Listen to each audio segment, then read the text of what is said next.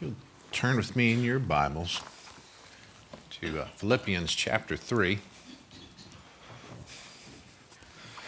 This is the last message of the year, and this week we'll celebrate New Year's. I don't know if you know this or not. Every society celebrates this, but they don't all celebrate it at the same time. Different countries, like in China, they will celebrate it somewhere between February and March when the new moon comes in. But every culture has its own little ways of celebrating. I heard that one culture takes an object of failure and throws it out in the street. So if you were a wife and you're having an argument with your husband, you throw a plate at him. That plate's a reminder of a failure you had, and so you take that plate and you throw it out in the street. Getting rid of an old thing and hopefully preparing for new. In Scotland, I'm so glad we don't live in Scotland, the way they celebrate is called first footing. After midnight, you start to hear this. Because everybody wants to be the first visitor to your home. And they go around to family and friends to try to be the first footer into the house. In Spain, you reach and celebrate with grapes. With each chime of the bell at midnight, you eat a grape. You say, that's silly. Y'all eat beans. We all have these different things that we do for New Year's. But you know what I've noticed is time marches on and it's marching fast. Really fast. And I'm amazed at these kids that have grown up and are marrying and moving away, having kids of their own. It reminds me time has moved fast. Some of our children just bought a home. Reminder that time is moving what? Fast. And we'll be leaving the service right after with the youth to celebrate this new year. And I think it's a great way to bring it in. And what we do is we look over the past year, and then we look forward with new hope and vigor for the coming year. And it's filled with a lot of maybes, will nots, and wills. Let me give you an example. Maybe this year won't be as stressful as last year. Maybe this year won't be as expensive as last year. Maybe this year will be better, a bit slower. Maybe the bad things that happened last year will be easier this year. Some will say, this year I will graduate. We had two graduate this year. Peyton Brooks and Andrew Suggs graduated this semester. Some of us are saying this, I'm going to get married this year. Paul does the same thing. If you will look with me in Philippians chapter 3, what he does is he looks back over his life and then he looks forward. And so as we purpose to begin this new year by making some new choices, I'm going to give you a few thoughts to help guide us this morning. We're going to read, let's start at let's just read the whole thing. Let's start at verse 1. Paul's given some warnings to the church. He says, finally, my brethren, rejoice in the Lord. For me to write the same things to you is not tedious, but for you it is safe. Beware of dogs. Beware of evil workers. Beware of the mutilation. He's talking about the religious people, the circumcision group. Beware of them. Verse 3, for we are the circumcision, who worship God in the Spirit.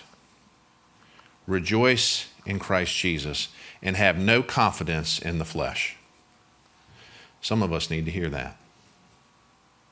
You've been struggling and try to change things and you're trying to do it all on your own. You're doing it in the flesh. Some of y'all work for God and you do it, guess what? All in the what? Flesh. Have no confidence in the flesh. Verse 4, though I also might have confidence in the flesh, if anyone else thinks he may have confidence in the flesh, I more so.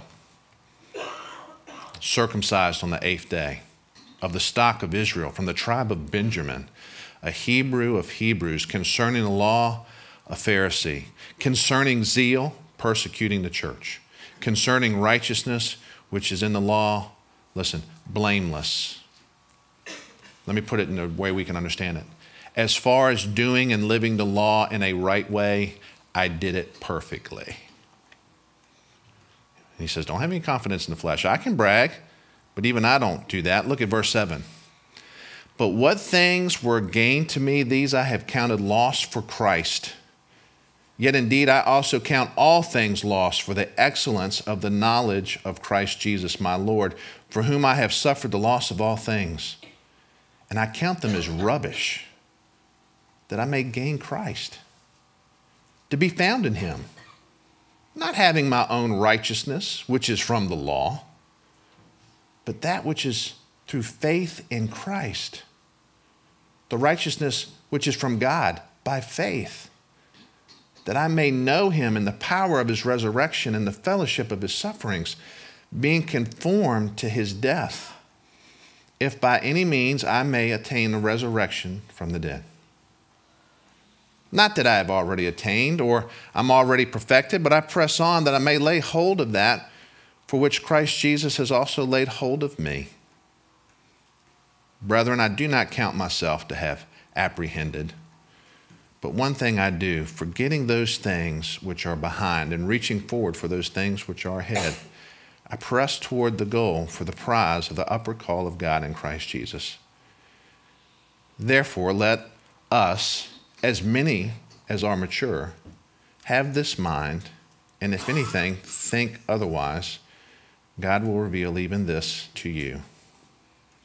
Nevertheless, to the degree that we have already attained, let us walk by the same rule, and let us be of the same mind. Let's pray.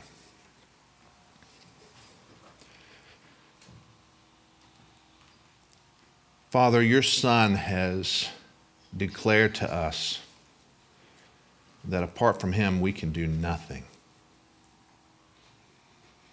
And as Michelle said, we are the light of the world. It's the light that you call us to be. You say that we are the salt and light of the world. And that a city, like a city on a hill, we're to shine our light in such a way it'll be seen by all men. It's not what we do for you. It's what we allow you to do in us. So this year, help us to let you be Lord of our life. To be teachable, to surrender, to submit, to lead, to humble ourselves, to pray, to seek your face, to trust your word and let you be Lord. Not with our lips, but with our lives. In Jesus' name we pray. And all God's people said, amen. I want to share 3 truths with you this morning. And the first truth is very simple. We see it, but I'm going to share it with you and break this passage down a little bit. The first truth as we enter the new year is recognizing who you really are. I want everybody to hear that. We all need to recognize who we really are. And what I mean by that is we are all a work in progress. We're all a broken bunch of misfits. Self-centered, selfish people claiming we're not. And the reason I share that is there's always places in our life to grow. There's always places in our life that we need to die to ourselves. I was joking with Terry this morning about the Colts game, but Camden came into to my office last night. We had a bunch of college kids at our house, and I didn't ask permission, but that's because he loves me and he'll forgive me. But he came in with his heart's desire. He said, look, I know we're doing this, and this year I'm going as an adult. And so you think maybe I could watch the Colt game? And I did this, tongue in cheek. I kind of went,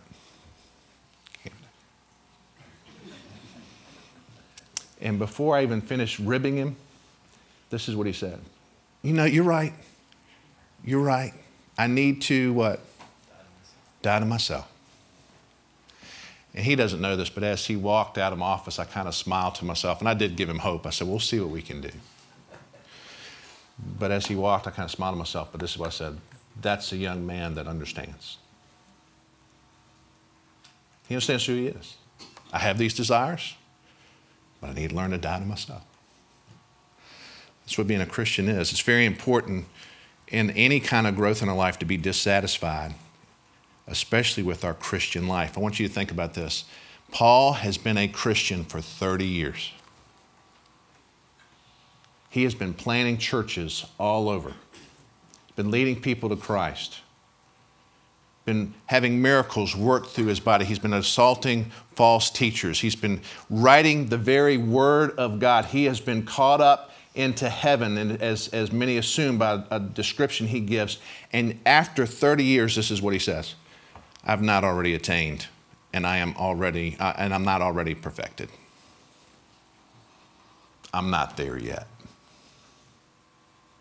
I'm not there yet. I've noticed, and me and my wife were talking about this. We had somebody come to our house the other day, and I had somebody challenge me to think more. Just think through things more instead of just reacting and responding. Think. And so we had somebody come to our house, and every time they come by, we kind of feel condemned. We're not good enough. And I always go, well, that's just so, but this is what I thought to myself. Why is that? Why do I feel that way? It's not because they're godly. I'm not being convicted, I'm being condemned. And then there's other people that we have sat with while we've been on Christmas break that when I leave, I go, oh God, could I be more like them? The difference is a sense of maturity. This is what I noticed. Really mature Christians are approachable, teachable. They used to have a great deal of humility. I've noticed they listen more than they talk. They recognize their own sinfulness, and they're not presumptuous about where they are with God. But people who think they are mature are usually very condemning, unteachable. They know it all. They listen very little. People avoid them. And they are blind to it, but they're very self-righteous and self-satisfied. Let me tell you what I mean by self-satisfied. People that are usually very good at things become very self-satisfied. So when I go to the gym, there's people that run well. They're running at a good 7 miles, 8 miles an hour. I mean, a good little clip. And they do it for 15, 20, 30 minutes. And when they get off, they're not even really breathing real hard. And they walk different than everybody else. This is how they walk in the gym. Whew. Now, the rest of us are into mile 2 holding our ribs. And there's this arrogance about them, but I've noticed something. And they're same with bodybuilders or weightlifters. And you'll notice this, and the ones that they have this air of, I've arrived. That is true until someone faster, bigger, or stronger comes in. And when that happens, this is what I've seen. You correct me if I'm wrong, because this is what you're going into. All of a sudden, they either become jealous, angry, talk trash about the other. They can't handle it because somebody is better than what? And they'll either not come around when they're around. I heard we were talking about football with a couple, and their son didn't play football this year because there was somebody else in his travel team section that was better than him, so he just took the year off. Because he has to be what? He's self-satisfied. Someone that's not self-satisfied would look at that and go, oh, I've got somebody that will push me. I really haven't arrived. I need to learn to do it better like them. I could learn something from them. It happens in the church too, doesn't it? Someone preaches better than a preacher. You know what we'll do? Run them down. Or if I'm in the choir and someone new comes and sings, oh, I'll just let them know I don't like them. Instead of saying, like Paul, see, Paul's not like that at all. Paul says this, I'm the chief of sinners. He recognizes who he is. He doesn't have this air of, I know more than others, I worship more than others, I move more than others, I sing more, I listen to Christian radio more than others. I've arrived. Paul never did that. Paul said this, I'm not there. I haven't made it yet. The first truth as we enter this new year is to recognize who we really are. If you look at verse 10 in your Bible, this was Paul's goal. You ready? That I may know him in the power of his resurrection and the fellowship of his suffering and being conformed to his death. The Amplified Bible reads it this way. And this, so that I may know him experientially, becoming more thoroughly acquainted with him and understanding the remarkable wonders of his person more completely. And in that same way, experience the power of his resurrection, which overflows in the active believers. That I may share in the fellowship of the sufferings, being continually conformed inwardly into the likeness, even into his death, dying as he did, so that I may attain the resurrection that will raise me from the dead. Your work, you're still under construction. He who's begun a good work in you is going to continue it. And when you recognize that, you'll be like Ruth Graham. Ruth Graham was riding home and she saw a sign. It was a work sign. And she told her husband, that's what's going to be on my tombstone. And it is on her tombstone. Part of me jokingly thinks she saw it in West Virginia. It says this, end of construction, thank you for your patience. And that's what's on her tombstone. She recognized who she was. She was continually under construction. She continually could grow. She could continually know him more deeply. We never arrive. Remember that as you go into the new year. That should bring you hope. You're not perfect. So when you mess up, guess what? It's who you are. But remember who he is and desire to know him more. Second truth, this is going to be a tough one because I'm not going to be able to preach it well. The second truth is pressing on with determination. Look at verse 12, second part of verse 12. But I press on that I may lay hold of that for which Christ Jesus has also laid hold of me. That word press on is an athletic term. This whole chapter actually is filled with athletic terms. Look in verse 14. I press toward the goal for the prize of an upward call of God in Christ Jesus. Listen, Satan loves to get truth out of balance. He loves it. Because if he can get us out of balance, he can shipwreck us. So there's a lot of truths, they're parallel truths that you have to take together. I call them the peanut butter and jelly sandwiches of the Bible. You can't just have bread and peanut butter and call that peanut butter and jelly. You have to have both. So let me give you some that we have that we struggle with. Faith and works, peanut butter jelly sandwich. They go hand in hand. You can't just have one without the other. James writes about that. Here's another one. Grace and repentance. They go together. If I just take one, what happens is this. Oh, I can do whatever I want to. I can live with them and get drunk on the weekends and do whatever. God forgives me because he loves me. You're just living in Jellyville. It doesn't work. But if I go the other way and just focus all on the repentance and fighting sin without any grace, that's just peanut butter. God gives us both. We have some of that in our convention right now. We have those that believe in the sovereignty of God, and they believe in it so much that man has nothing to do with anything, and they have to explain everything away. And then there's others that say, no, it's all about the free will of man, and man has a choice. Listen, it's peanut butter and jelly. They go hand in hand. Satan wants us to focus on one over the other. So when Paul says, I press on, if we're not careful, what we will hear is, we have to do it. We have got to pull ourselves up by our bootstraps, and we better get to work. You better get moving now. We've got to do it. Peanut butter.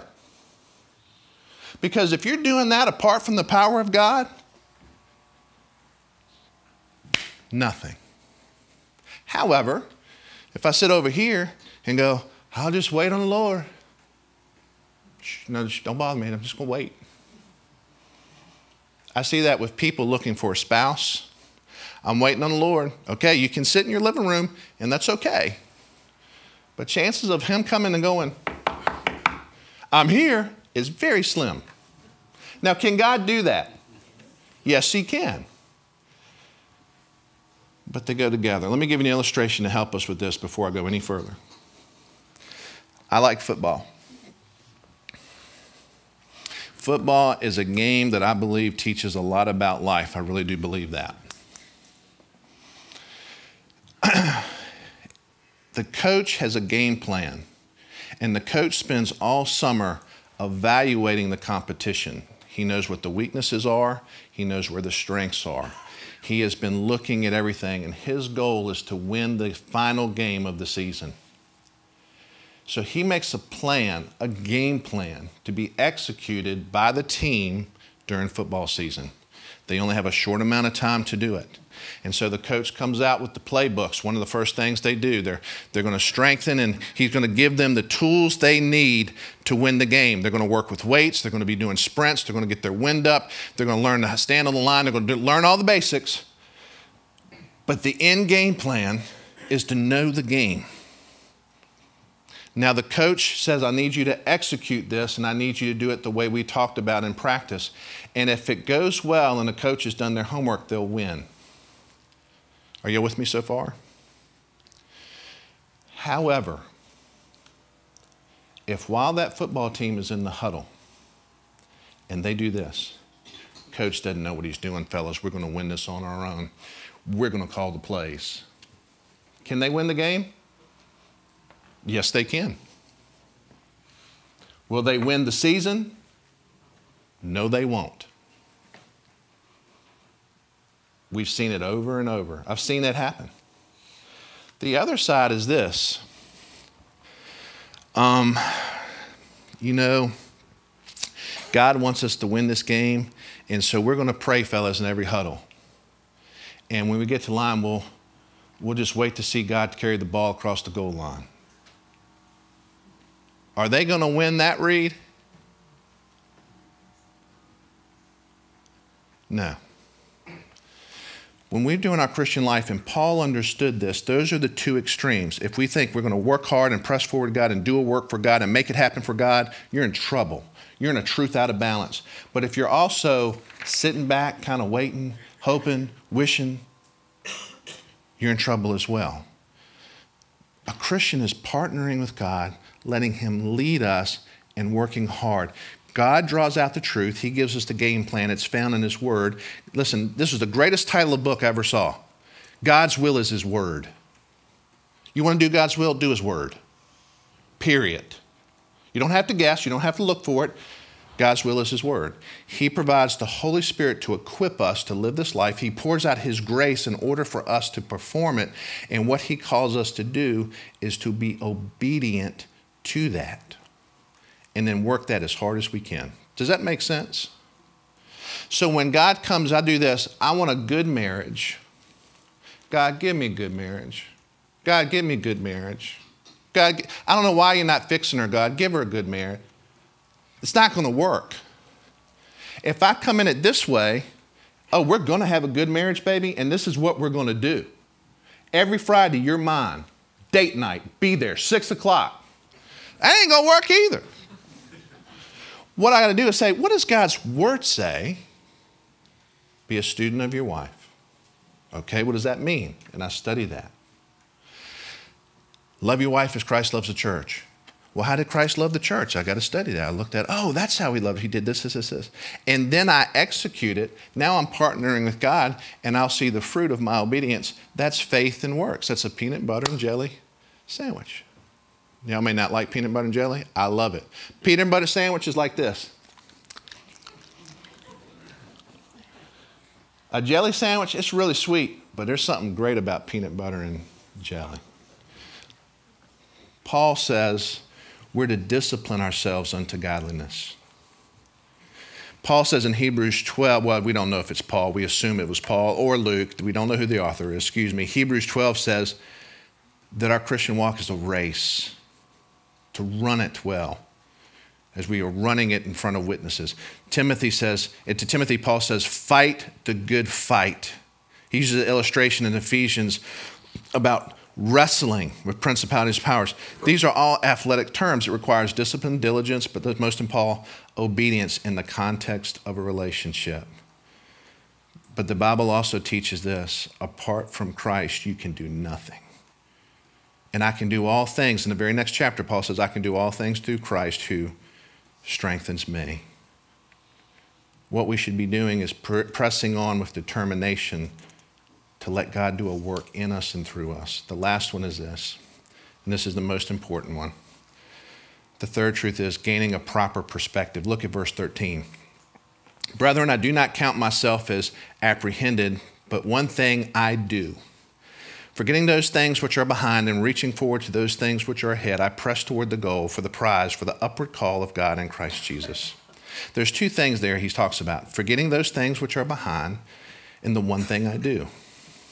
They're tied together. What I want to say is, don't go backwards, go forward this new year. Many of us live in the past. We dwell in the past. We can't leave the past. Whether that's been a hurt or betrayal or a lie. Maybe you were violated as a person. You can't let go. I had somebody, went to Walmart last night, and this girl came out, and her daughter's going on a trip with us, and I gave her a hug, and she said, "You take care of my baby." I said, "I will do the best that I can." But if I'd have said this, Irma, I think it'd have been a different response. "Take care of my baby." "Oh, don't worry, I've got it. I've learned how to drive with the rearview mirror." Excuse me? Yeah, I've gotten so good I can look in the rearview mirror the whole time I'm driving. With my peripheral vision, I can see everything, but I can focus on what's behind me. Whose car is my daughter riding with? Now, we'd laugh at that and go, "You can't drive that way." Yes, you can. Try it on the way home. Well, maybe not. Some of you probably shouldn't. And we laugh because that's so ridiculous, Pastor, but that's how some of us live our life. We can't move forward to look forward because we're constantly looking in the rearview mirror. I can't let go of that. They hurt me too bad. You're driving with the rearview mirror. I can't forgive them. You don't.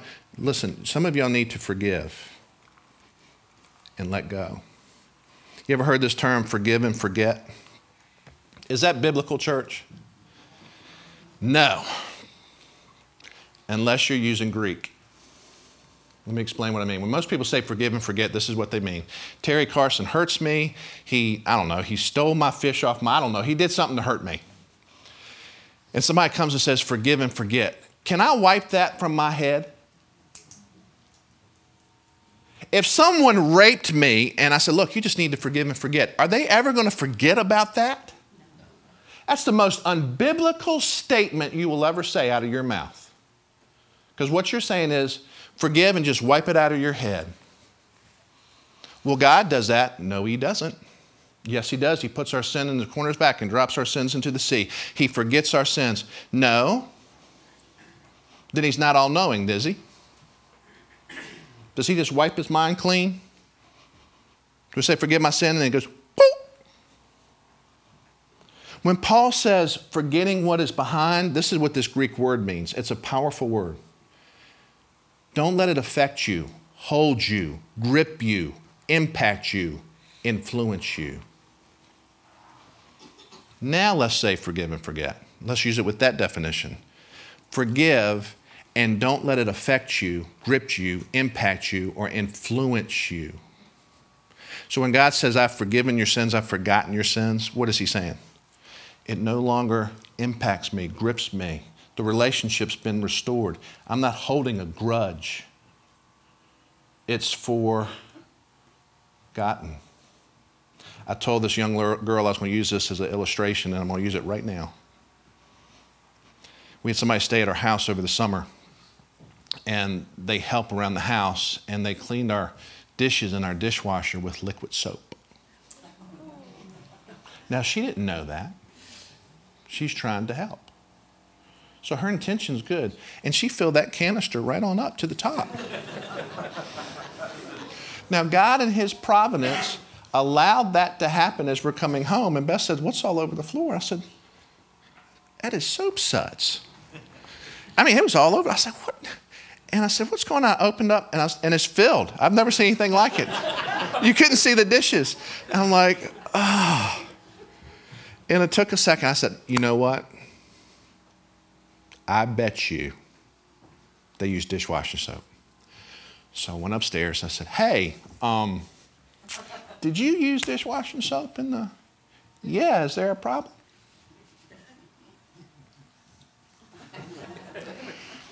So now I wasn't going to show her and make her feel bad, so I'm grabbing the towels. Well, she followed us downstairs. And how did she feel? And then we went on YouTube to figure out how to get that out of your dishwasher. It takes a little while to do that. And this is what I said. She felt horrible. I said, look, don't worry about it. It's all good. We've learned a life lesson. You'll never do this mistake again. It's a great learning opportunity. And I did. We loved up all on... That's forgetting. I didn't hold anything against her. I knew what her intentions were. Could I have gotten mad about that and really held a grudge and, this is a hardwood floor? Yeah, I could have. God does the same thing with our sins if we're in Christ. He doesn't hold it against us. He doesn't hold a grudge, doesn't give us the silent treatment, doesn't punish us on our performance. He forgot. And we need to have a proper perspective. Do y'all remember Elizabeth Smart, the girl that was abducted from her home? She was kidnapped out of her home. She was in a room with her sister, and a man came in who thought he was a prophet of God, knew he was a prophet of God. And he put a knife to her throat and said, you're coming with me. And she was kidnapped. And for the next 9 months, she lived a nightmare. And she was so brainwashed and so controlled, they would take her out in public, even though she had to veil, and she wouldn't try to get away or anything. Well, somebody noticed her, they caught her, and they saved her. Years and years and years later, she gave a speech, and this is what she said. She said her mom said something to her that changed her life because she felt totally devastated, her self-image totally devastated, her self-worth totally devastated by her own admission. And she said, I would never forget what he did to me. And when her mom got there, this is what she said. Elizabeth, what this man has done to you is terrible, and there are no words strong enough to describe how wicked and evil he is. He has stolen 9 months of your life that you will never get back. And the best punishment you could ever give him is to be happy. It's to move forward with your life, because feeling sorry for yourself and holding on to the past and dwelling on what has happened to you is only allowing them more control, more power, and still more of your life. So don't let that happen. Justice may or may not be served. Restitution may or may not be served. But don't you dare give them another second of your life. Don't let it affect you, grip you, impact you, and influence you, is what she was saying. Some of us, the past is an anchor, and that's why you have so many problems in your life. That's why you don't trust people. That's why you won't forgive people. That's why you won't listen to anybody, because you have thrown an anchor down in the past, and you're driving with the rearview mirror, and God says, I want you to let that go. Forgetting the things that are behind and reaching forward. Some of us, sadly, have lived our whole life that way. Amen or oh me. Listen, it's done. And then he says, the one thing, I do one thing.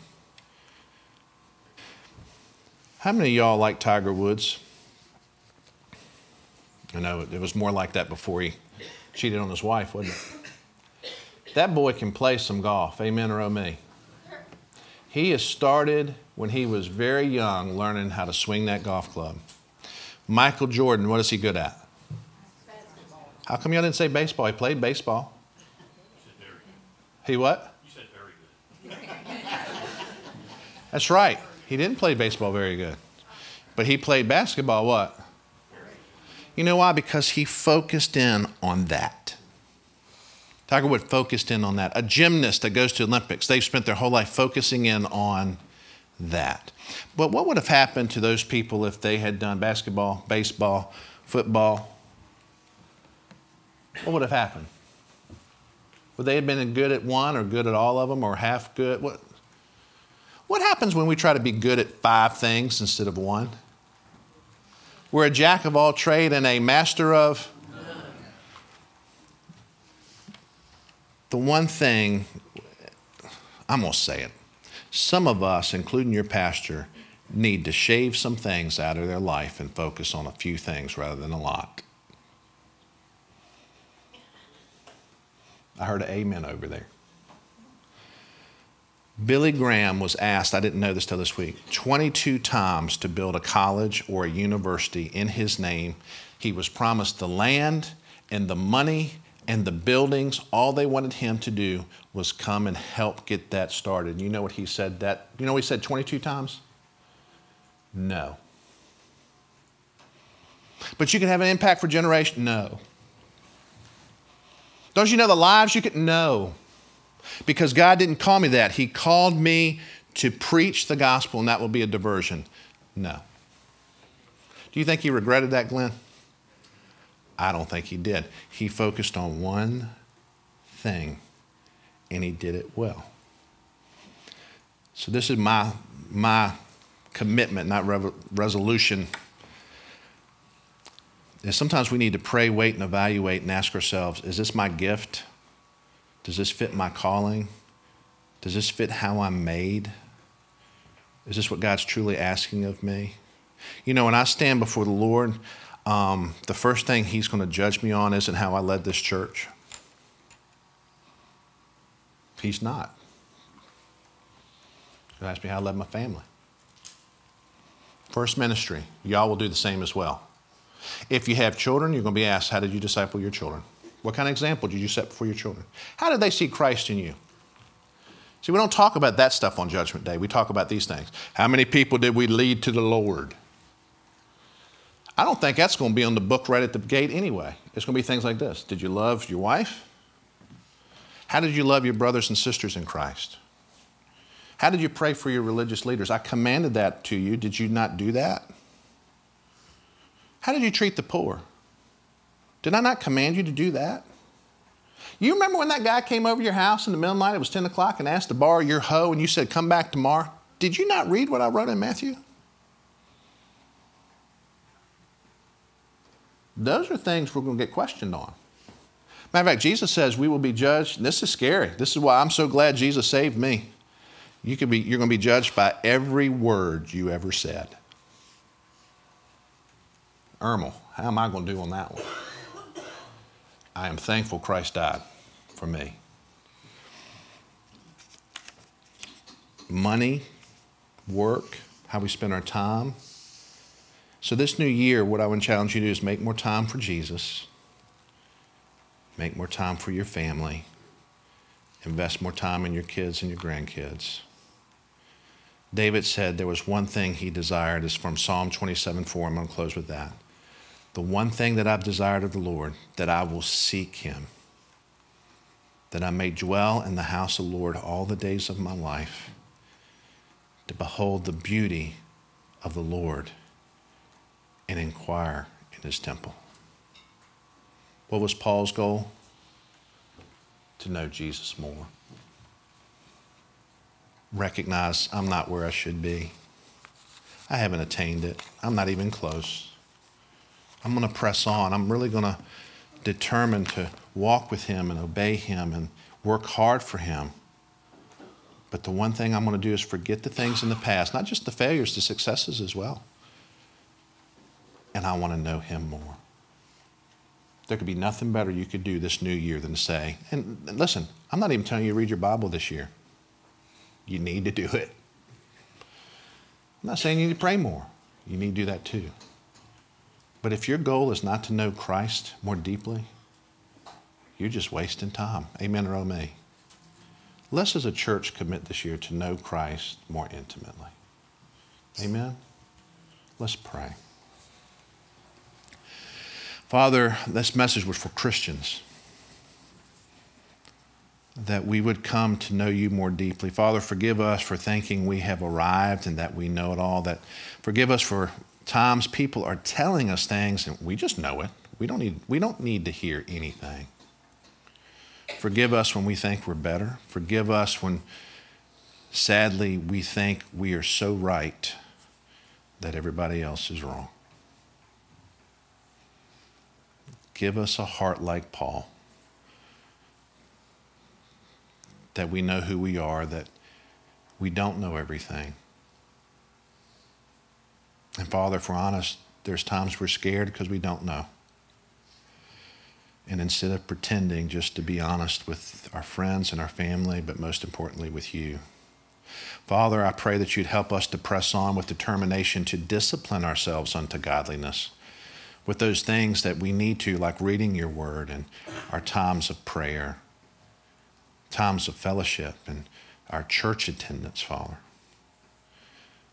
But Father, I pray that our goal would be to know Christ, for that's what eternal life is to know you and the one he sent, Jesus Christ.